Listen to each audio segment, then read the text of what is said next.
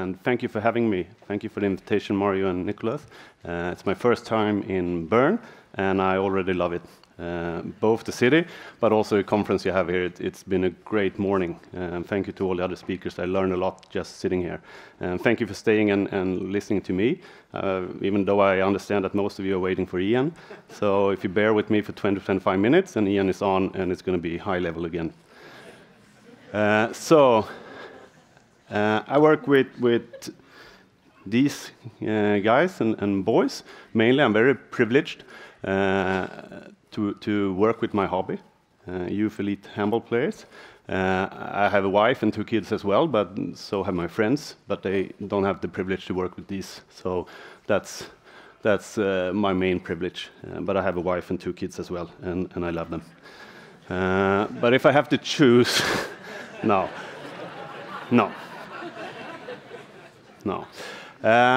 So, conflict of interest. I work both in research and mainly in injury prevention. I used to be a quite interesting guy. Now I work in sports medicine epidemiology. And I work in the clinics. I meet them in the clinic when they get busted in the shoulders. And my main goal, whether it's working in the clinic or research, is preventing this. So this is Denmark winning another gold medal. It was last year. It's in Denmark, then it's Norway. So that's my main conflict of interest. On a serious note, though, I just want to highlight that the fact that, and Merete addressed this earlier this morning, it's on the contrary. We help each other a lot.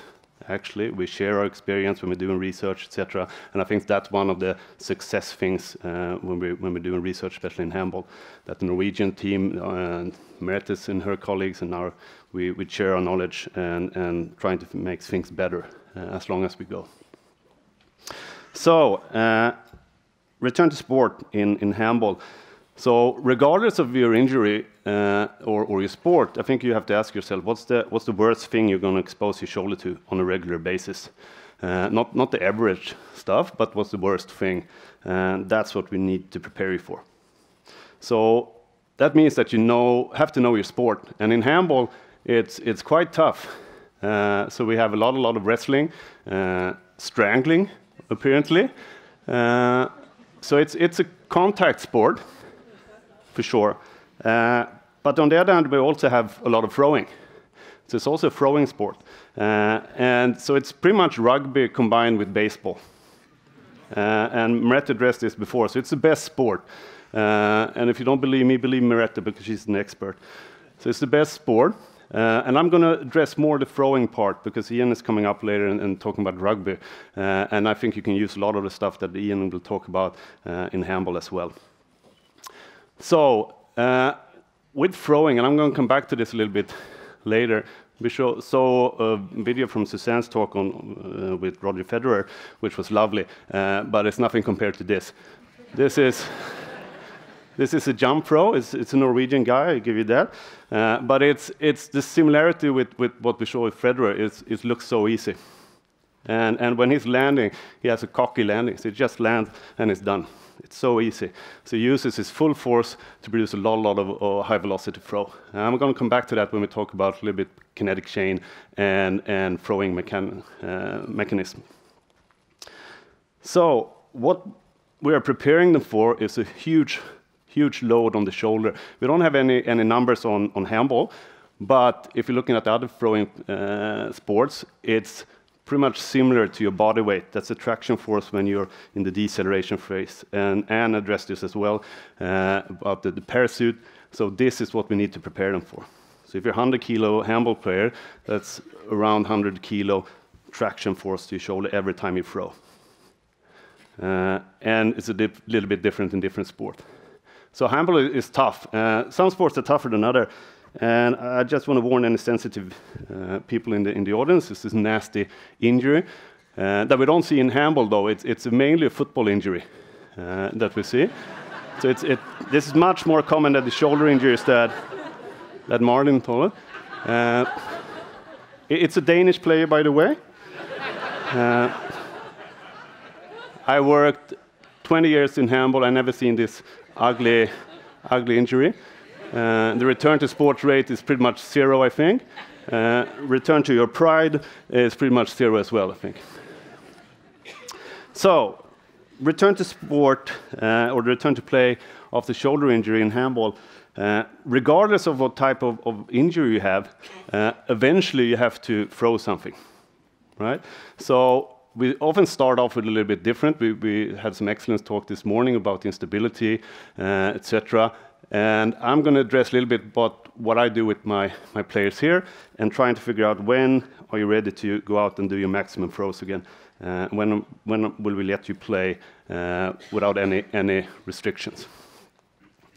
So pretty much this, the sport-specific and return to sport. I just want to highlight that this is often what we're thinking, but we also have to acknowledge what's happening in the head of the patient. So when we're in this phase, they have to be super confident about going back to play. So it's not just what we think happening in the body, what we're doing with our patient, but also what's going on in their head. So we're going here. So if you look at handball, the sport-specific demands, we talked about a lot about shoulder strength. We have power, speed, endurance, and mobility.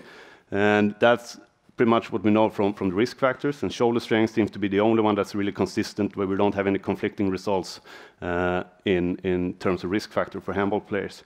And then we talked a little bit about throwing motion and technique, the kinetic chain, and I know Ian will address this later as well. And we will also have a panel talk about it. And then we have the contact wrestling, tackling, and we also have the workload. So we have the general workload, but also the throwing or the shoulder-specific workloads. So that's the demand that we need to have the player to be ready for. Oops, sorry. So if we're looking at the end phase, what we're trying to do is a lot of things similar that we heard in earlier talks.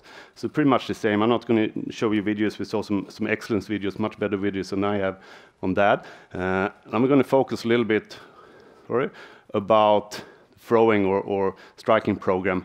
And the criteria that I have, I want them to be pain-free during a break test with a handheld dynamometer, and no pain. And we had a discussion before and yesterday about pain-free or not. But what I mean by that is not that they're not going to feel anything in their shoulder, but I don't want it to be really, really painful so they can't perform the test. Okay? So if we have a handball player and they never have supposed to feel anything in the shoulder, I think we're going to just stay. And we won't progress the rehabilitation. So the way that I test them is in the 90-90 position, described by Anne and her colleagues a couple of years ago. And abduction is tested in the standing position, like that, described by Clarkson and his colleagues. So we test eccentric, external, and internal rotation. And we do the eccentric going from 90 to 0 degrees, and we do it in 3 seconds. So that's 30 degrees per second. Also from Anne's colleague, Fredrik, who described that. So it's a reliable way to measure the strength. The problem with testing the eccentric, you have to be stronger than the player. So that could be tough. And we actually had a bachelor thesis testing this, and they found out that every player in their team had the same strength. And they were really, really happy about it. There was significant, and then we found out it's probably your strength that you measured. But now we know your strength for sure, so still a good study. But that's something that we have to consider.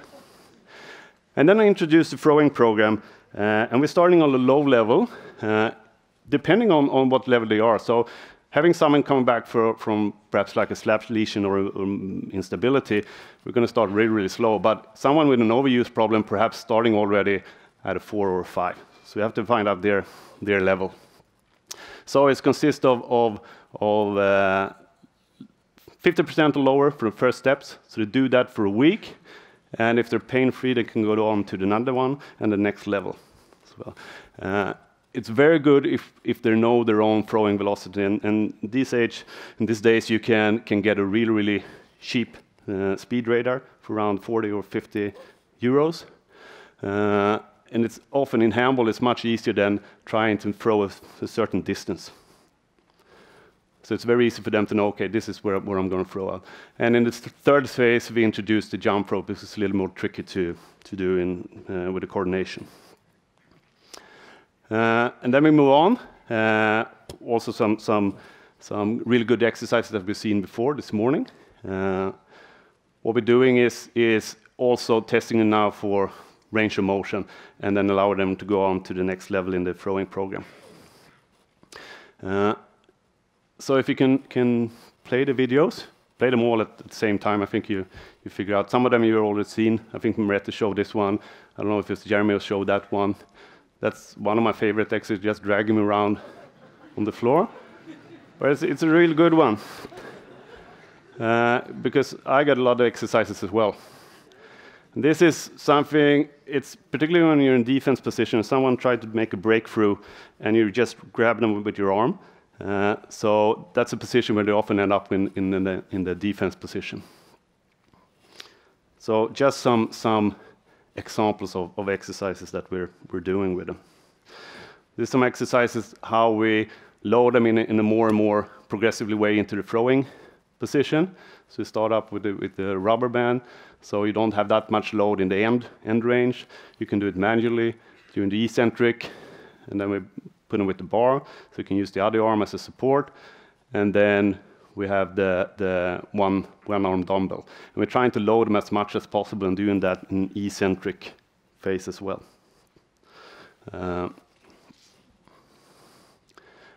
And this is one exercise that we're doing with Anne talked about, is deceleration. So we're doing acceleration and trying to decelerate it when it passes your head, and then you have to stop it, and then you kick it back again, and you have to stop it. Just some examples. We saw some catch and throw and catch exercises as well that we use. And Anne addressed the external rotators, and I agree with her. I like them a lot. So don't think that I don't train them. I just want to show what we're doing on the other side, preparing them for throwing. So when it comes to range of motion, I just want to address some challenges that we're seeing when we're testing them for range of motion. The first thing is what is restricting the range of motion? Is it the joint capsule? Is it the muscles or soft tissue? Or is it the humeral torsion? So it's the humeral head itself. And regardless of that, it's a good study on handball players showing that what we're measuring on the bench not necessarily correlate with what happens when they're throwing. And we did a similar pilot study with our adolescents.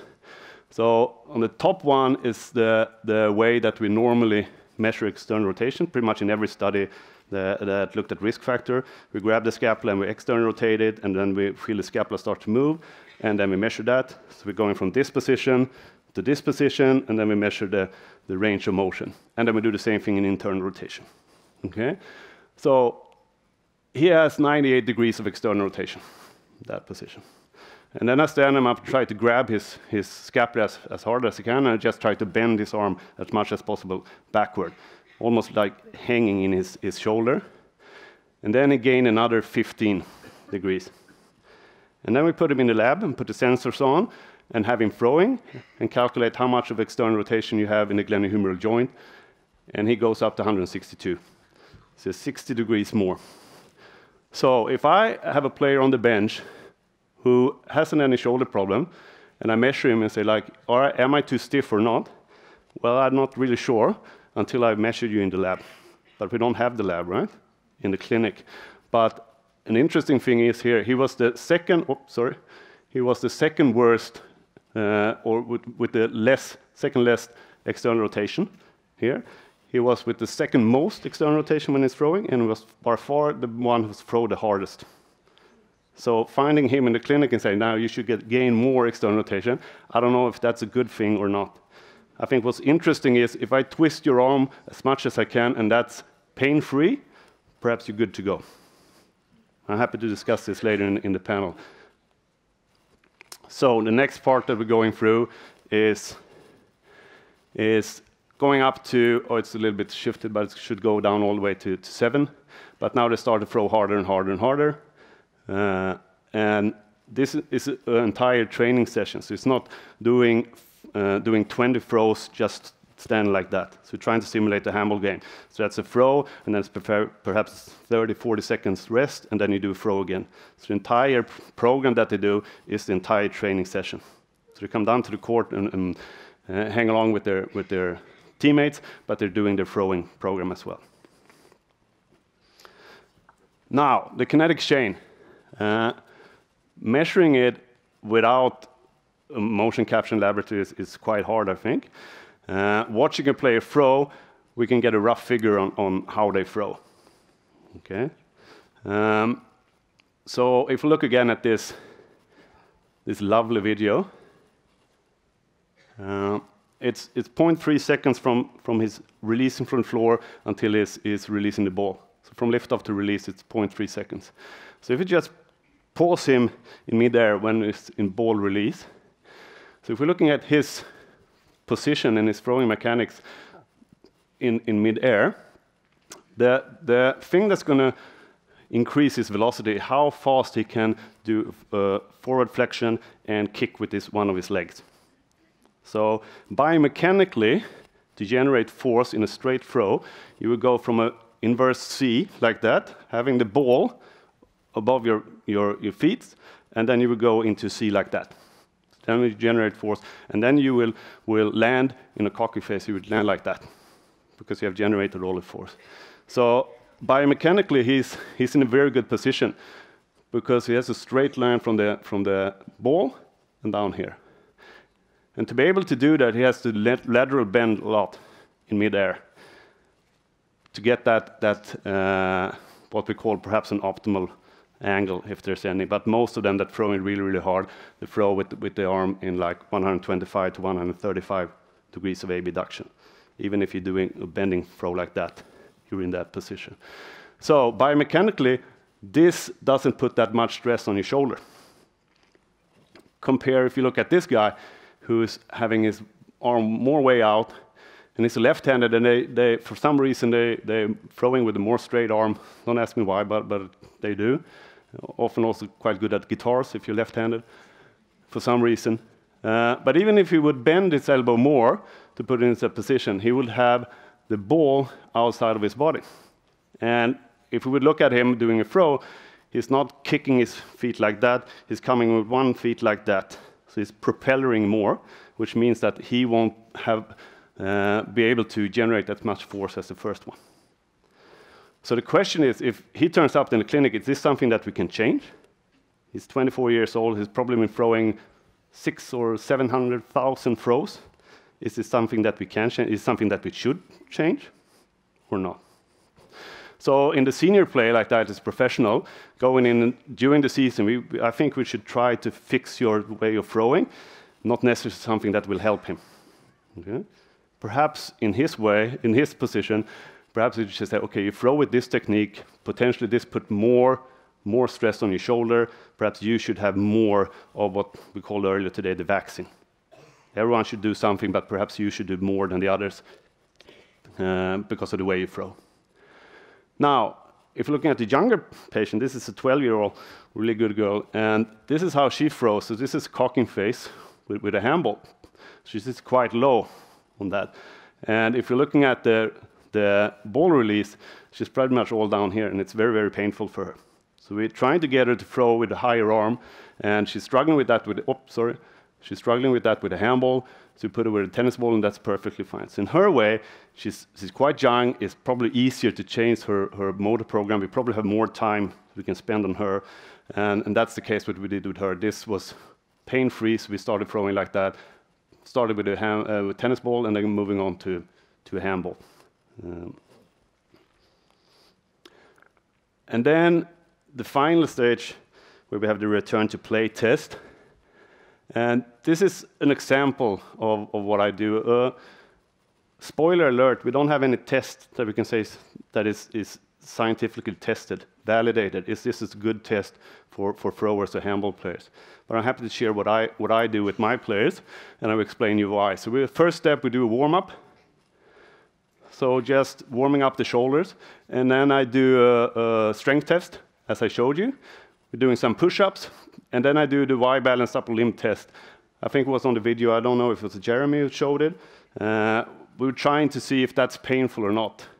If that's not painful, we go on to step 2. In step 2, we start doing throwing, we start on a low level, we're doing some burpees, and we do some side jumps in the defense position. So what we're trying to do is simulate what the player is doing in a handball setting. And then we start throwing a little bit harder, and then I measure them again. If that's pain-free, we go on to this. So depending if you have a youth player or a senior player, it's going to be more or less burpees or clapping burpees. But we're trying to fatigue the players, not only the shoulder, but the entire system. And then we starting to do hard throws. And at this position, I ask them for their rated precision extortion. How tough was that? And I want to know how tough was it for your shoulder, and I wanted to know how tough it was overall. If that's good, we strength test them again, same procedure, and then the final stage, we just increase the number of throws and the velocity of the throws. So that's one test that I do, and I do it 3 times in a week, because I think 1 time is no time, could be just lucky to pass it, but if you do it 3 times and they pass it, then it's okay. And I don't want them to have any identical pain, and as I say, I don't want them to go up above 3 on a VAS for that. And why do we need to ask them about their workload and shoulder-specific workload? This is some new data that we have from our RCT that we just finished, that Martin Hägglund addressed a little bit earlier. So this is their shoulder-specific workload. When we ask them rate 0 to 10, 10 is your maximum, 0 is nothing, just rest. How tough was this session or this week on your shoulder? And you can see it's a little bit different from player A, B, and C, and D. And then we ask them their overall workload, where we normally ask them how tough was this. So this is player A's. The red is their overall. B is quite similar. C and D. So we see it doesn't correlate. So if we would ask player C, so how tough was your week? Oh, it's quite moderate. Or we ask the player here, it was quite an easy week, but then we miss out how tough was it for your shoulder. So if we ask our handball players how tough was it, they're thinking like, was I like this? Or was it fine? So we have players that, no, I wasn't out of breath, but I did 100 throws and I can't lift my arm now. But it wasn't a tough session. So I asked them for the RPE on your shoulder and the overall RPE. So what I look for, it's a busy slide, but it's pretty much what we've been talking all day. But I want them to be pain-free during the break test that I showed you. I want them to be stronger if there's the dominant arm, which is often is in our handball players. The traumatic injuries we often see in the non-dominant shoulder. I want it to be at least 120% of the non-dominant shoulder. And if you're looking at ratio, I don't think we should stare blind at the ratio. In our youth players, we have some of us really good ratio because they're too weak in the internal rotation. But perhaps in the senior player, at least 0.8, so 80% external rotation, internal rotation. Pain-free during their full range of motion, I should be able to bend their arm without any pain. Fulfill a training program. Looking at aerobic capacity, we do a 5-minute maximum speed test. Run as fast as you can for 5 minutes. See if that's restored. Often they can keep the aerobic capacity when they have a shoulder problem. It's more of a problem when you have a lower limb problem. Pain-free test, and I want them to be super confident of playing game. I want them to be super confident going out there and doing what they should do. And return to sports, not just decided on one test for me. It's a test battery. This is the one that I currently use, but it's been shifting throughout the years. And I think you should test it several times, not just one time. So I just want to highlight some things here. I think we also should consider player-specific criteria. I think you should have a higher criteria for a backcourt player throwing a lot compared to a goalie or a wingman in handball. If you have pre-injury data, that would be great. So trying to test them, not screen them to try out, see if you're the one that's going to get injured, you're the one that's going to get injured, just only so you can get some pre-injury data. So you can use that as a benchmark when you're coming back. And return to sports, a mutual decision. We can give our input, but it's a mutual decision, especially in the young ones. We should involve the parents as well. And try to avoid spiking the workload. Marietta addressed this earlier, but especially when they're coming back from post-injury. Thank you so much.